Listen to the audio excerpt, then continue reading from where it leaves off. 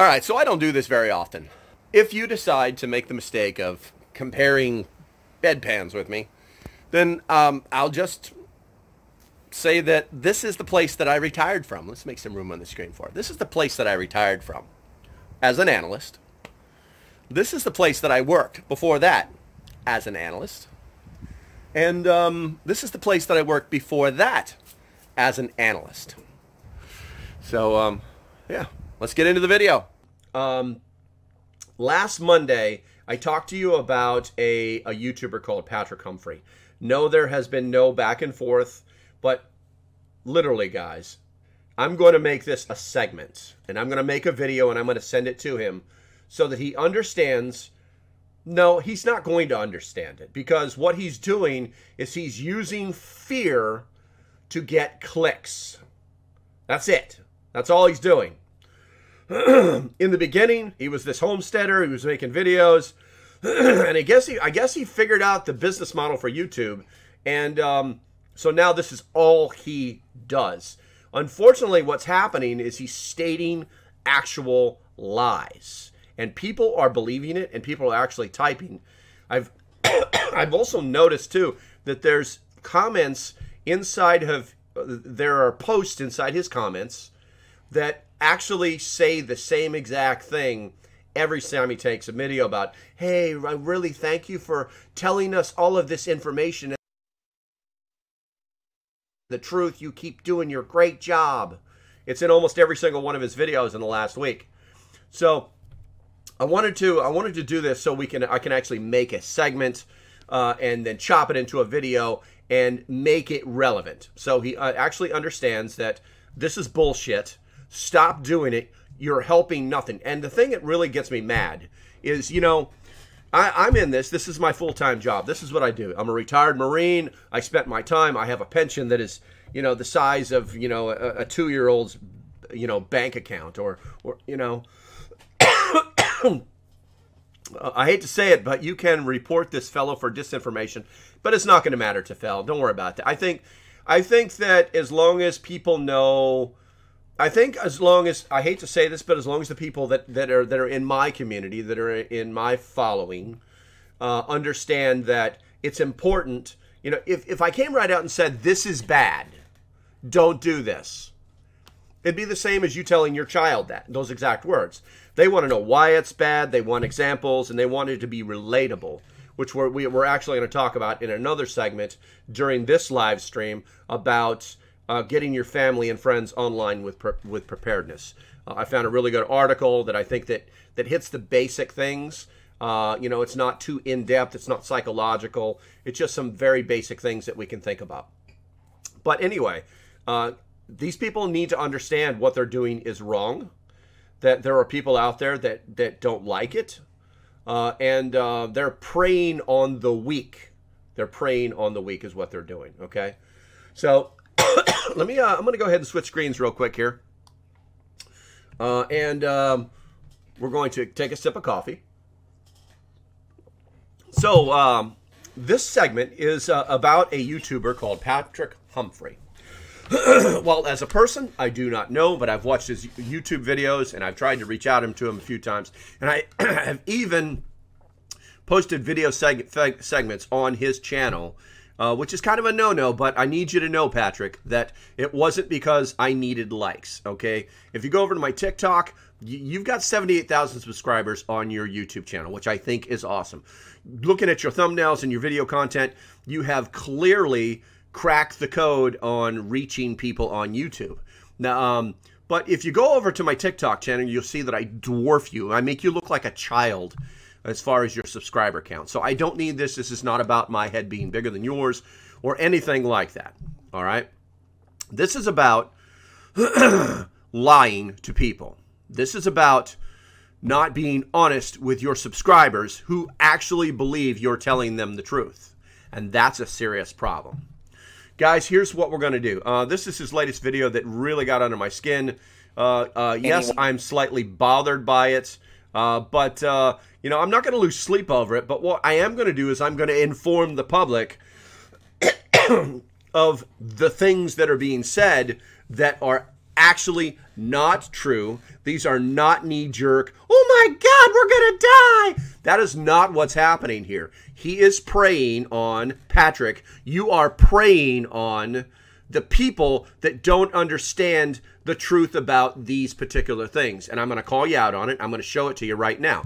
Let's push play and see what happens here. Big breaking news, World War III has officially started. We are sending hundreds of troops to Taiwan in an aggressive posture towards China. And we are also threatening China with, quote, consequences. All right. We are going to fight a two-pronged war, a two-battlefield war. And it does not look good for the United States because our resources have already been depleted and China controls the world's supply chains. All right, so this is not looking good. We had a top U.S. general warning that war with China is coming by 2025. So they are getting us ready for something big, and they keep targeting China, all right, because China's the #1 geopolitical and economic threat to the United States. We had these Chinese spy balloons the past few weeks, a major, I don't know what it was, some kind of, they were giving us this spy balloon narrative for a reason, either for a EMP attack or to ramp up aggression against China and drag us further into World War III. They made it a very big deal. And China was even saying that they had balloons flying over their airspace as well. All right. So, and now just a week later, a couple weeks later, we are now sending hundreds of troops to Taiwan. And we are now going to have Taiwanese troops training inside the United States on U.S. soil as well. This is just a major escalation. This is looking like what we already have, 2.0, but even worse because we're going to be funding two massive proxy wars now. And you can see. Okay, we're going to go ahead and stop right there, guys. All right, so let me break it down. Let me break it down for Mr. Humphrey. Okay? The US doctrine within Taiwan is very simple. We have no responsibility to defend them. There have been speeches that say that, oh, we're going to be there for you guys. We're going to go ahead and switch the screen here because I'm tired of looking at his face.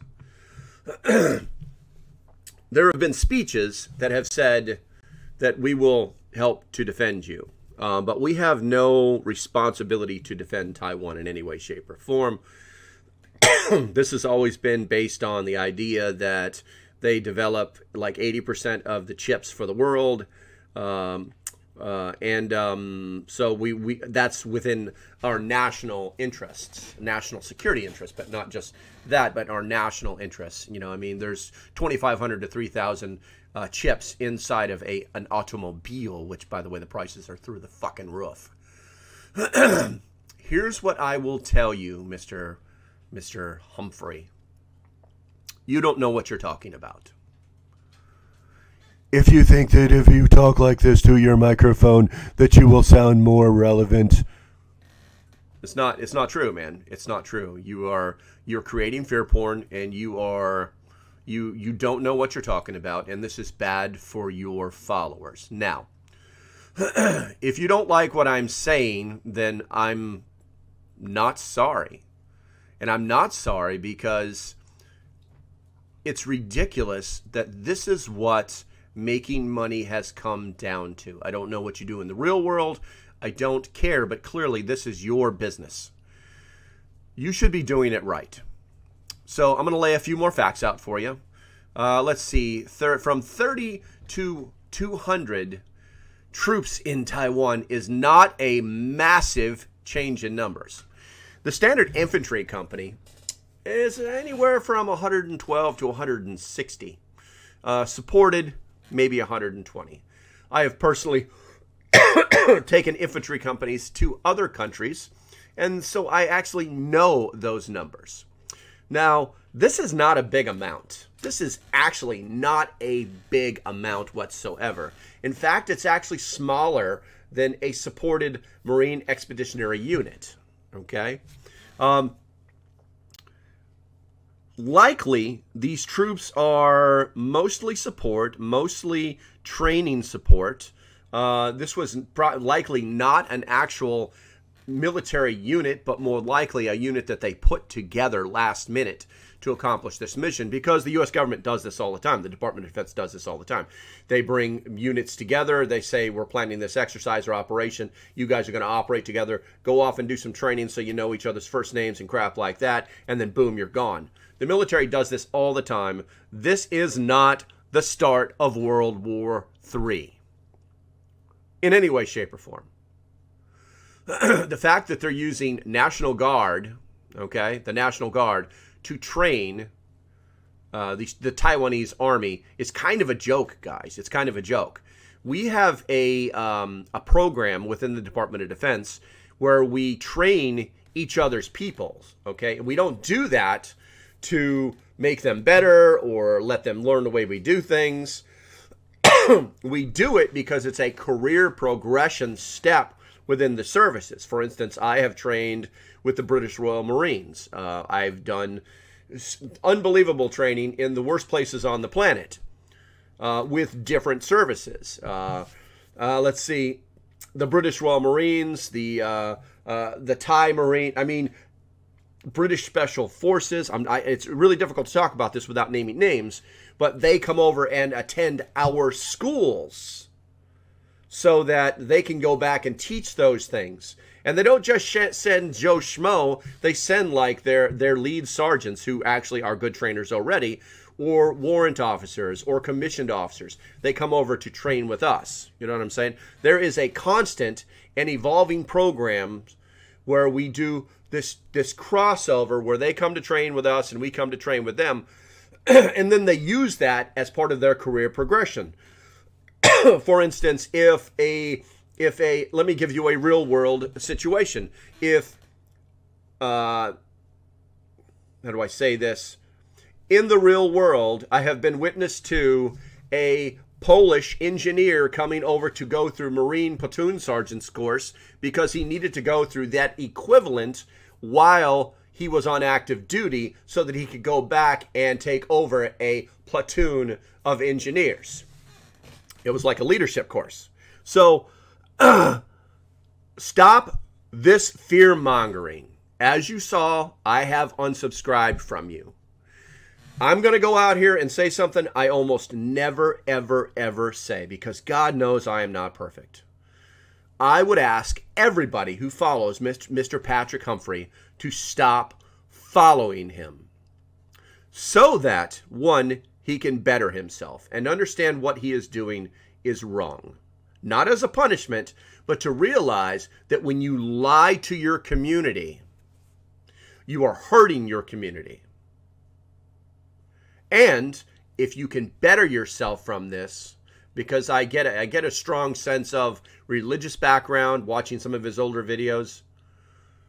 When you can learn from this, then you can be better, and that means that you'll be better to your community. Now, it kind of bothers me that you do have this religious background and you're lying. It really, really bothers me. It not only makes me question your religious faith, because regardless, you're not allowed to lie. And I think I'm going to leave it at that, guys.